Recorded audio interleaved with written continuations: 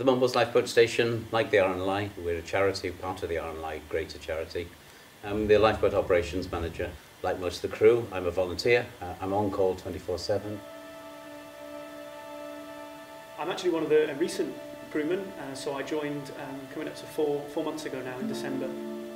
I'm an emergency mechanic on the all-weather lifeboat and helmsman on the inshore lifeboat. So I joined the lifeboat crew in about September 2007.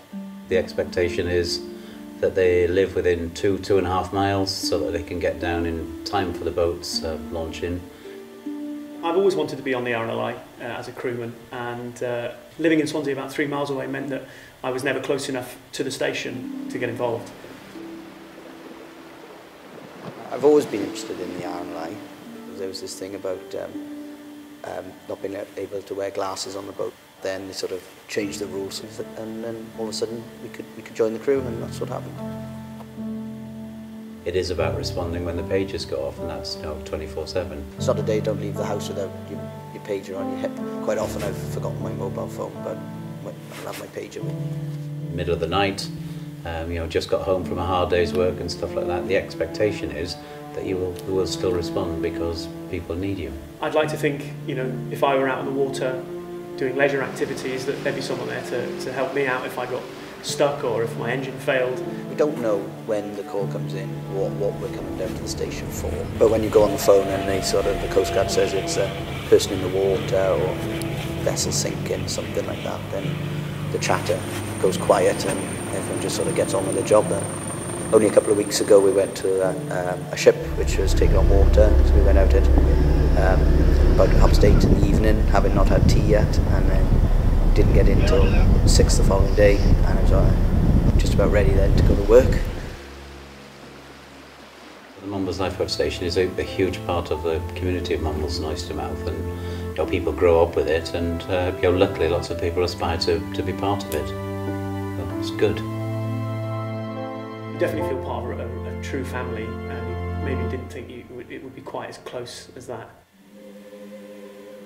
The crew will go in full uniform to church, so we go to Remembrance Day and the carol service.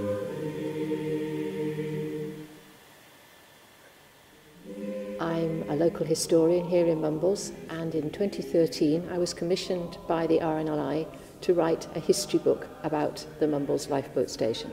Once I got down to the boathouse and got to know the crew, they were amazing. I couldn't have done the book without them.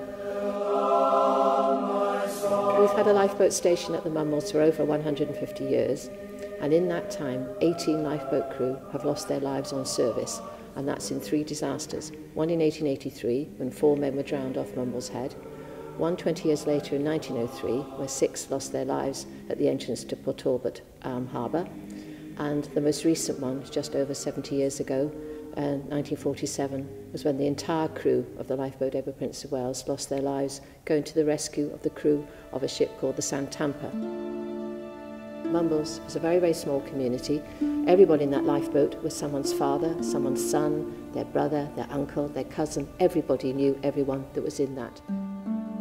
There are memorials in the church. So we've got the huge window. Within a few weeks, the entire money, plus more, had been raised. Such was the public response here in the village to making that stained glass window. In the tracery, you've got 8 white discs, which represent the souls of the 8 lifeboat crew. So it's incredibly moving. I never come into the church without stopping to look at that window.